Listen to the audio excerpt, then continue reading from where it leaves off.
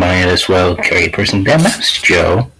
And then she quote tweets that Joe Biden, who tweeted wear mask, and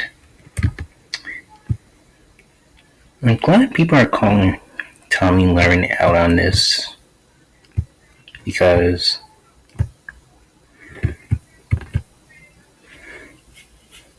one thing for sure, she's most likely hated by everybody,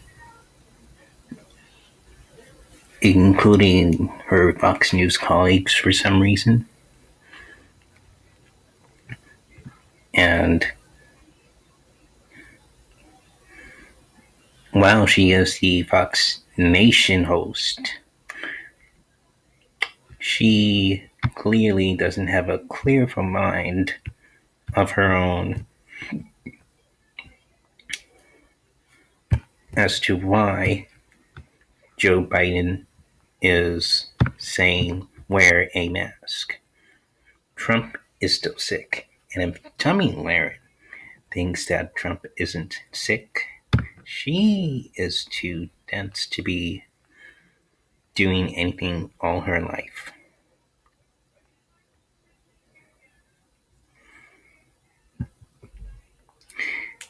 And she continues day after day to attack Joe Biden.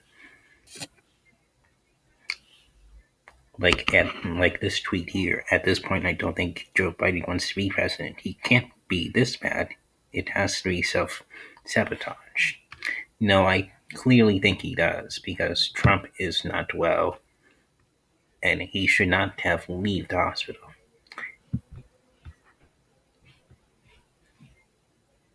For you to say something like that to Joe Biden is completely a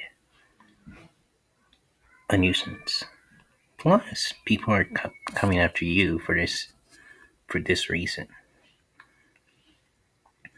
I mean, look at your face from before and then after. I mean, what is this face here? Is this the reason why people are complaining about, what's it called, plastic surgery? Because that's what all this is.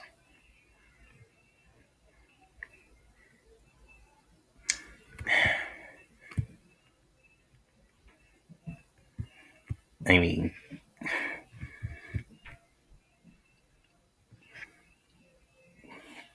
Tomi Lahren, you have been the most misogynistic person on planet Earth.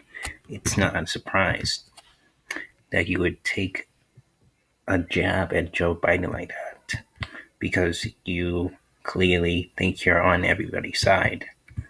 And surprise, motherfucker, you are not on everybody's side. If you were on everybody's side, you wouldn't have to be a little bit, what's the word, stupid.